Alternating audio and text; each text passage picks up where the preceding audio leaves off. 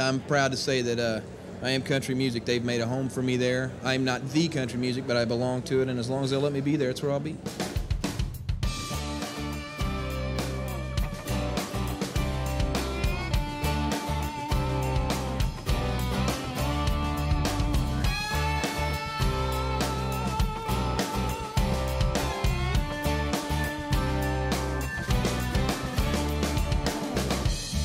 Garth Brooks is one of the most remarkable success stories of the early 90s contemporary country music.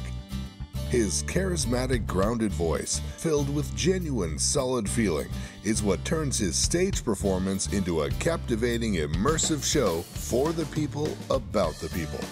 Garth Brooks has one of the most distinctive voices in country music. It is widely recognizable, it is powerful, and it's a voice that any fan of country music can instantly place as his own. You can't really emphasize enough what Garth did for country music. Country needed something to kick it and get it going again.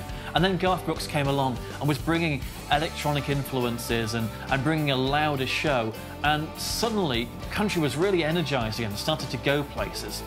Having sold more than 100 million albums since 1989, he quickly became the best-selling solo artist in history, and by 1992, Brooks was a household name, inspiring a new breed of straight-talking country music heroes.